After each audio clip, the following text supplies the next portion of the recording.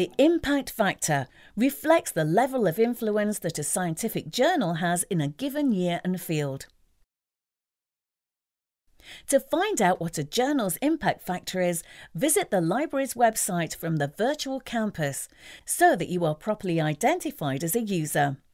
You can search for the impact factors in the ISI Journal Citation Reports database from the library's website.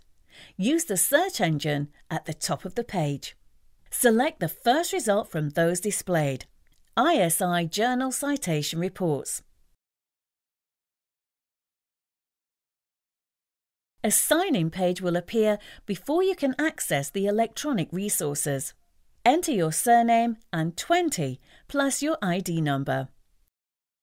There are two possibilities once the database homepage opens. Search the journals for sciences or social sciences. Select the year you want to consult. There are records from 1997 to 2012. There are three search options. First, you can browse the journals by subject area, publisher or country. Second, you can search for a particular journal. And third, you can see all the sciences or social sciences journals with an impact factor for a given year.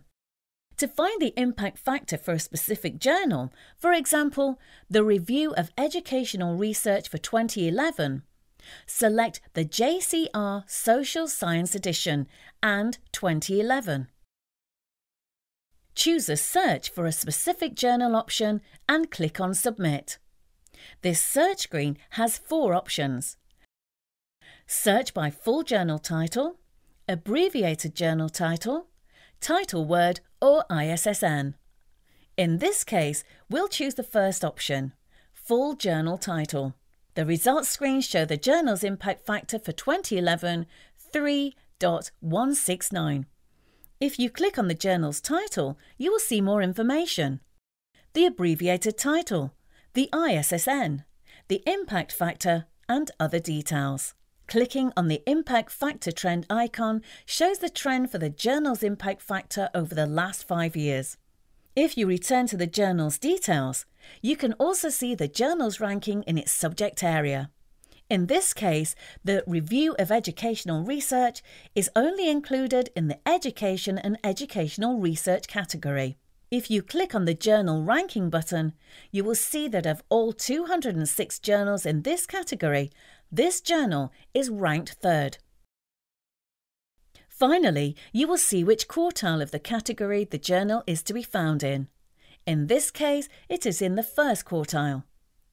Categories, in this case, education and educational research, are ordered from higher to lower impact factor and divided into 4 equal parts.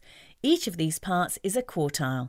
The journals with the highest impact factor are in the first quartile and are thus considered the best journals in that field.